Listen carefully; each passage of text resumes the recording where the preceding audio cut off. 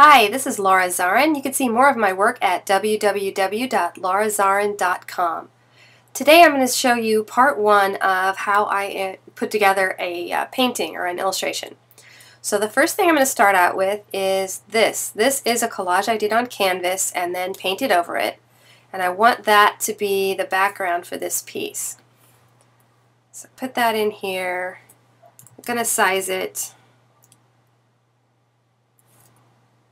Figure out which part I like the best. I think I want a little bit. I like this part a lot.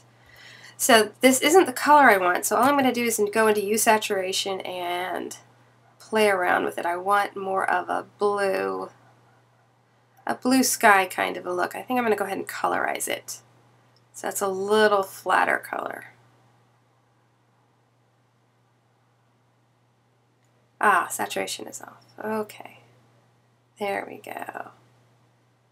So somewhere about in here, I think. And then I want it a little lighter.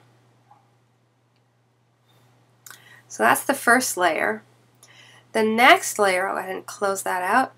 The next layer is I wanted to add a grid line on top. So what I did was I took this file and I did this with a brush and ink, scanned it in. I worked with the levels a little bit to get the texture of the paper to disappear, the black to be a little darker, erase some of the mess ups that I made. So what I'm going to do is I'm going to pull this guy over onto this file and I'm going to use the selection magic wand tool. I'm going to save that selection in case I want to do this again. I'll call that grid lines, just in case I need to fix something. So I'm going to get rid of that, add a new layer which I'll call grid. And then I'm going to fill that. And I kind of want it a little bit of a warmer green. And I'll just pick one and then I can adjust it from there. That's a little too much. So I'm going to go into hue saturation because I want it lighter and a little less green, I think. A little less green. Okay. Then I'm still thinking, I'll get rid of the grid lines there real quick.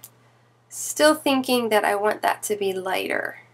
Or not as prominent. Okay, so I got to make sure I get rid of those lines. Okay, I am going to scale this because I want it to be bigger than that.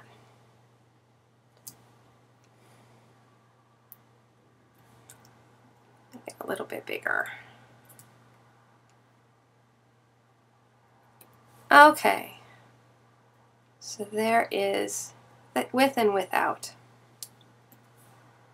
Get rid of that one. Okay, so one more thing I want to do to set up for painting is I'm going to use, this is how I get most of the textures. You know, sometimes I just use this collage as a layer of texture. This time is actually part of the art.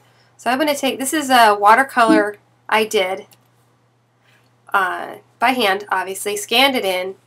Then I'm going to pull it over onto here and I'm going to resize it because it's still pretty big. So it gets a little less toothy. Okay, Tracy Bishop also explained this in another one of her tutorials. So what I'm going to do is go to Other, High Pass Filter.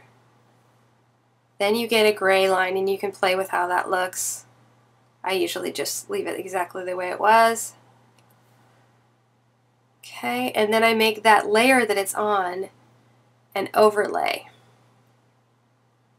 So now when I come in here, you can see that layer, but you're not seeing any of that color.